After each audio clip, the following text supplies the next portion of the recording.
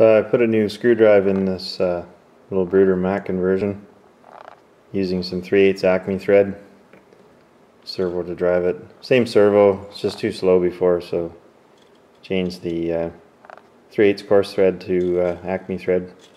The battery in the back is a 6-volt lead acid and weighs about 5 pounds. A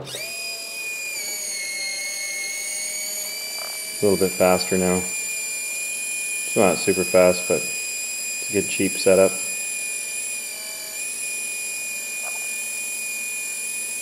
Seems to have a fair amount of power. Everything else is plastic, so I don't want to push it too hard anyways.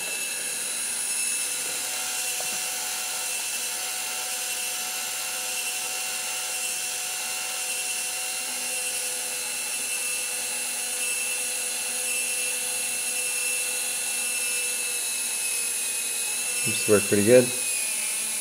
Goes fully up and fully down in about 1.5 minutes now, whereas like 2.5 minutes before. So yeah, seem pretty happy with it. I think it's going to work out good.